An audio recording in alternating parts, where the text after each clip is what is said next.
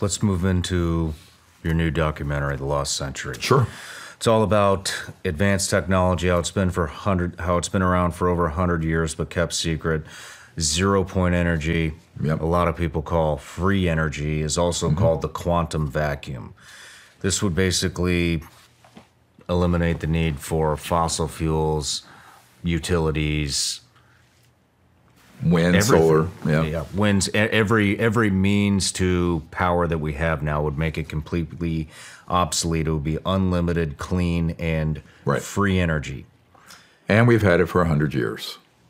How do we? So let's get into this. How did you discover this stuff?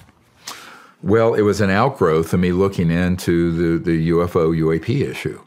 Because once you realize these objects are real, three-dimensional, the very first question, actually, when I go up to Capitol Hill or someplace, I'll put up the footage that the Pentagon said, this is a real 3D object, infrared sensors, no heat, no jets, no rockets, and certainly no nuclear power plant on it, because, I mean, those things are hot, right? Mm-hmm. There have been nuclear-powered aircraft and satellites. But I said, how is that moving at those speeds and then straight up against gravity? This is the alternative energy and propulsion systems.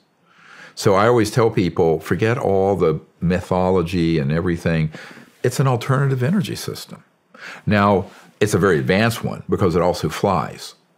Now, to be really clear, I am not advocating the release of the things that fly yet. Why? It's a missile delivery system. So you don't really want to open source an electrogravitic anti-gravity system that allows terrorists in Mogadishu to get a dirty bomb over downtown D.C. in 2 or 3 seconds, right? No. Now, but the things that would sit at your house, like your heat pump, all right, or in the hood of your car, that would run your car or your factory or your business or your home, those devices that are not things that fly, those are just pulling energy from the fabric of space-time around it. And physicists have estimated that the volume of space in a coffee mug has enough potential energy to boil off all the oceans of the world. Is that much latent energy. So tapping into it to run the entire United States, the whole world, be like taking a thimble of water out of the Great Lakes. So it is what, Tesla called it the infinite energy field. And it began to be discovered, if you look at it, all the way back. But as soon as you step into the reality, the three-dimensional reality of these UAPs and UFOs, you immediately begin talking to people, and this is what happened to me in the early 90s, to people who know the physics of the energy systems, because these things are not using oil, gas, coal, nuclear, what have you. So it's a natural extension of the problem. And I point out to people, one of the central reasons for the secrecy that got out of control under Eisenhower's last 4 years as president was because once they realized how this works, they realized, the big industrialists and financial and global moneyed people, banking, this would be the end of that entire sector of the macroeconomic system. Well, that would have been great if it had been transitioned before I was born in 1955, because look at the world we have now. But it really could have started coming out in the early teens and 20s. If you look at the documentary, The Lost Century, the subcaption is, and how to reclaim it. We talk about how we need to come together as a people and develop these energy generation systems and open source them, meaning that it's no patent, no intellectual property held back at the first level of this, because the patent office will seize it. We prove that in the documentary. We have a national security order on a patent that a scientist I know submitted. We took his name off of it. So the question is, are there some people who can financially put up the funds, and it needs to be a substantial amount, 50 to 100 million to start, to create a high-energy physics lab that develops this and gets it out to the public, no intellectual property holdback? Or if there was that much funds available, we could go to some of these scientists who probably have these and say, look, we want to just acquire this. Here's $10 million, now go and relax. Let us move this out to the public.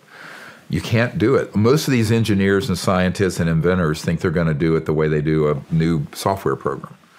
And they're going to try to monetize it through intellectual property protections and patent. You cannot do that with this because the system is so completely weaponized and corrupt. And I'm talking from the patent office on. That the only way to do it is to do an open source release of it massively through the internet blockchain. So that's what we're doing. But the technology, if you look at this documentary, you'll see this trajectory. There's a great photograph with Nikola Tesla with this engineer farmer, self-taught guy. I believe it was 1908 or 1902, the caption. And this guy had like an earth battery. He had some metallic stakes and wires in the ground. He was pulling resonant energy. He was running his farm. Wow. Even my father, I wasn't alive. He was born in 1916. This was before my dad, who was hand-to-hand combat in World War II with the Japanese amphibious landing unit. But I'm going, what the heck? We have our planet. Half the planet's population doesn't have indoor plumbing. 3 billion people have no way to cook their food. They're cutting down the rainforest. 3 billion.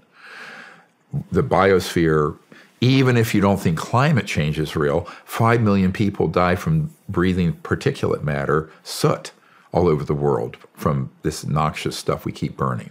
Yeah. So we need to take care of our creation, the earth, and our future. And it isn't going to happen with a windmill and a solar panel.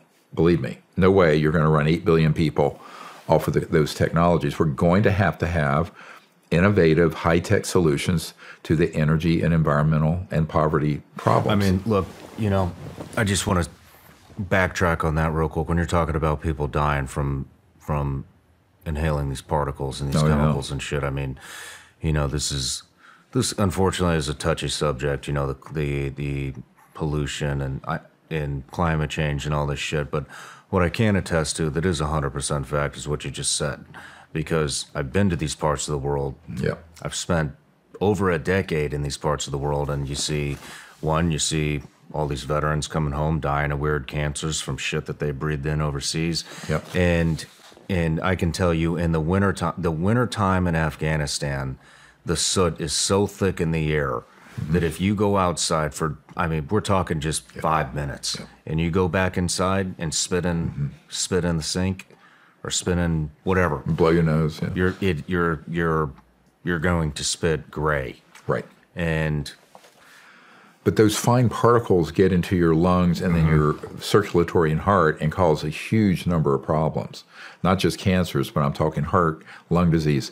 So why are we doing that when these technologies have existed? Now, this same corrupt organization, because it doesn't just deal with one issue, have been responsible for basically hoovering up, vacuuming up all these technologies for 100 years. I know people personally who have been murdered because they had one. And it's because they very, against my advice, AMA, against medical advice, against their own security interest, they wanted to keep it secret.